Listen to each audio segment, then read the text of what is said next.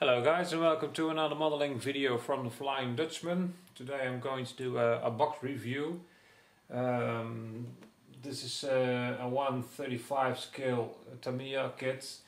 It's kit number 35344. It's the Somua S35. It's a French cavalry tank of the Second World War. It's a brand new kit. It has 119 parts in tan colored plastic, and it's got another 200 plus individual track links in grey plastic, 5 parts in clear. There is a piece of chain in it, and of course the plastic caps. Yes, Tamiya always works with those plastic caps. So we are going to open this kit now. So let's see what's in it. Let's start with the decals.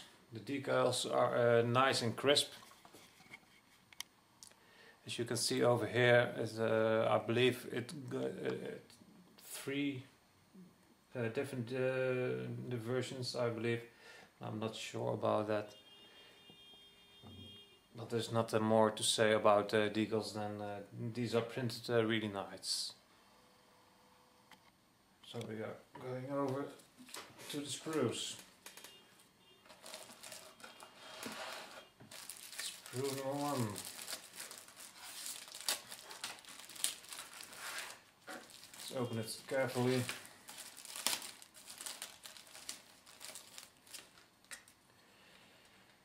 Well, screw number 1. Let's see if I can zoom in a little bit closer to show you some stuff. I must say the surface detail is excellent. The cast texture is very well done. It's subtle, but still noticeable from most angles. I do not know if the camera will pick it up very nice, but maybe if I zoom in a little bit further you can see the surface, what I'm talking about.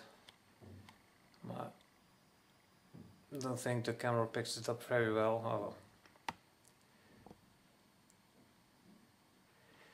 I must say the parts are molded very nicely. There's no flash at all by the looks of it. And on the other side the pin marks are only in the inside of the part, so they will not be visible at all. Here's the commander. It's a typical Tamiya figure. But it's a very nice start of this kit. So let's see what's inside bag number 2.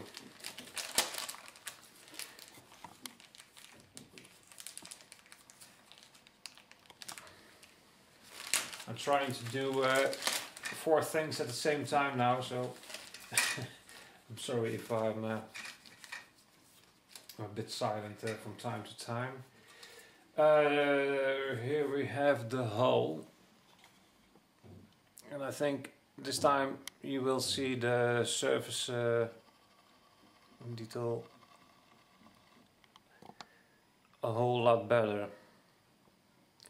So as you can see, it's very nice molded.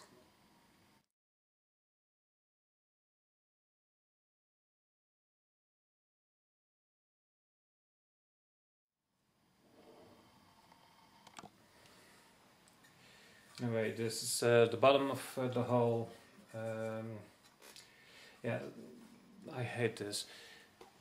If you look here, you can see the grills, and the grills are molded closed.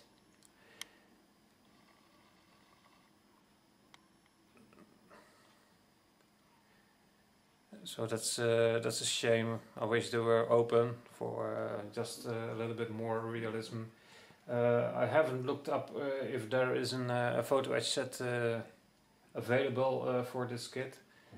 Maybe it will, but I don't think this kit needs an upgrade set from photo etch.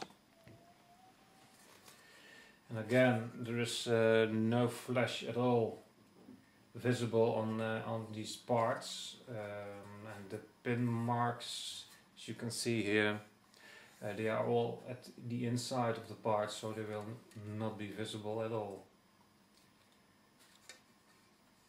So it's a really nice kit so far. Now what's in this little bag? The polycaps, the almost famous polycap from Tamiya, and there is a piece of chain.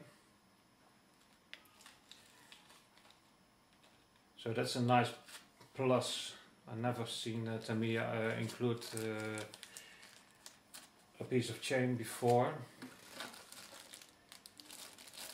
So let's go over to the next bag.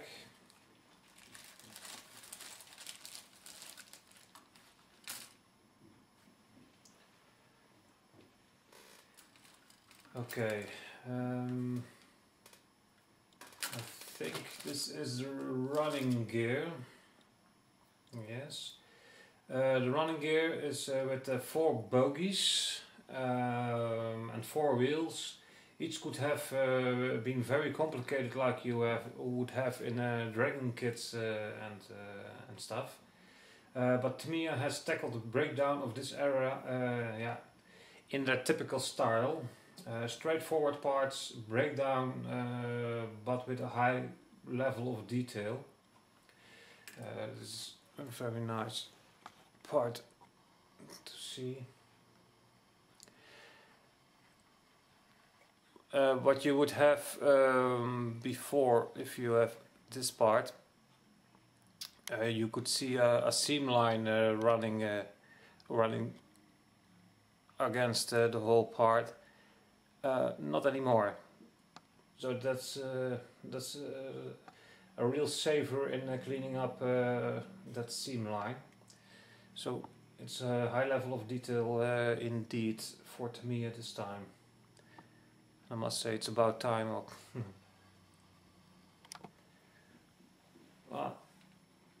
Here you have all the wheels,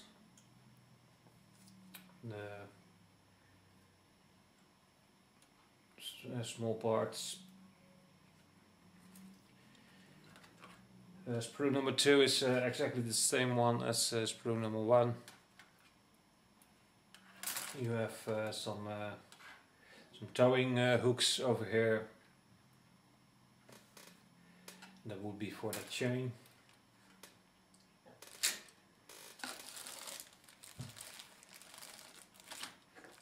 And let us come to the last sprue. So it's not a very big kit, but it's not a very big tank either.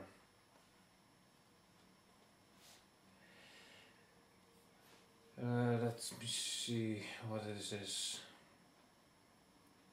These are the wheel covers that come to the side of the tank. The exhausts. Some other nice parts.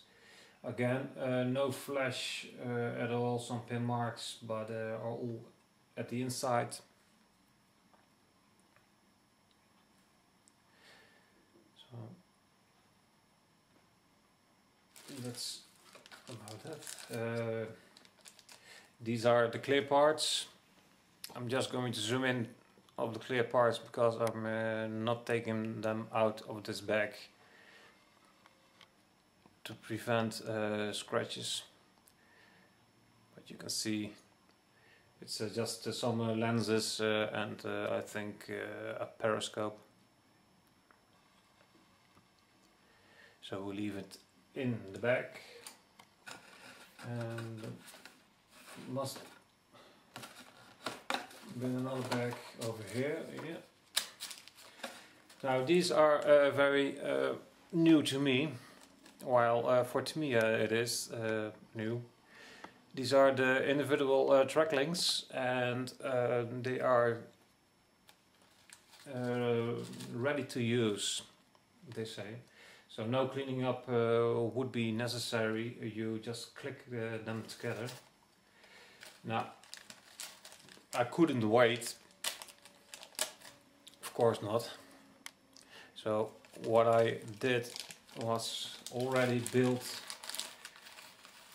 a piece of the track, if I can find it, over here. So it kind of looks like the magic tracks you will find with the dragging kits. So if you can see here, it's movable.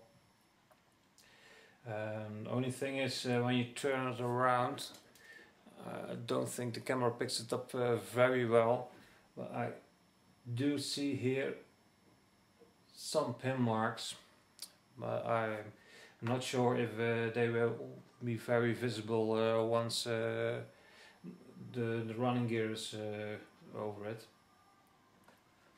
But I have to say it's very easy to click the links together. So that's a very nice plus, but it does not beat the freeheel tracks. But the metal tracks from freeheel are very expensive, and this is I think a lot cheaper. So I hope, at least for Tamiya, that they will include these track links more in their kits. As a matter of fact, this kit does not have any vinyl tracks at all, so you will have to do with these individual track links.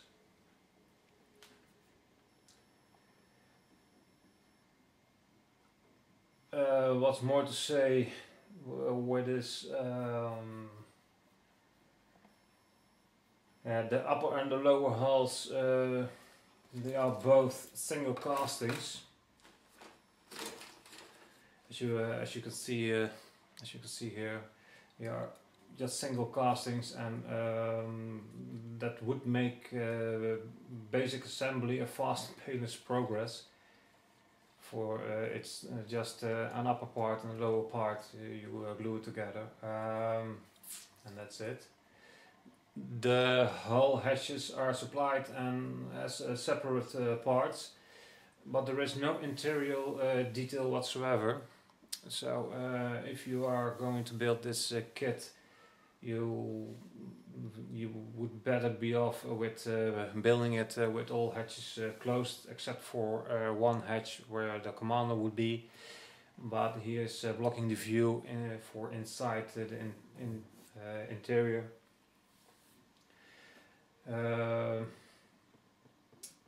I do like the detail on the inside of the driver's vision. The clear parts are supplied for the headlights, lens and tail lights. That's what I've already said before.